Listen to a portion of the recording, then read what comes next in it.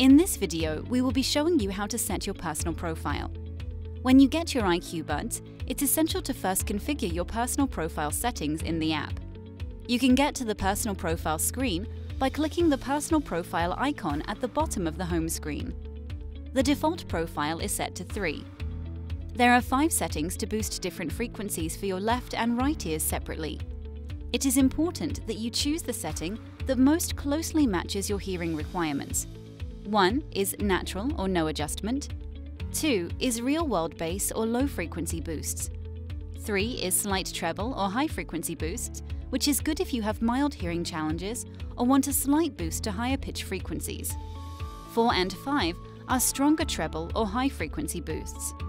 If you have trouble hearing female or children's voices, it's recommended you experiment with setting 4 or 5 to choose the level that gives the most clarity while listening in a quiet environment. In some cases, the left and right ears do not hear evenly, and it may be necessary to choose a different setting for each ear. You can use the balance control at the bottom of the screen to adjust how you hear both the sounds in the world around you, as well as the audio from your Bluetooth device. If you are aware that one ear hears better than the other, set the balance control for the worst ear to the maximum setting. Then adjust the balance control for the better ear so that the sound to each ear appears symmetrical.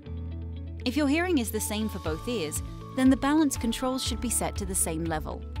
You can tap here to turn the personal profile on or off. To reset back to the default, you can simply tap Reset in the upper right corner.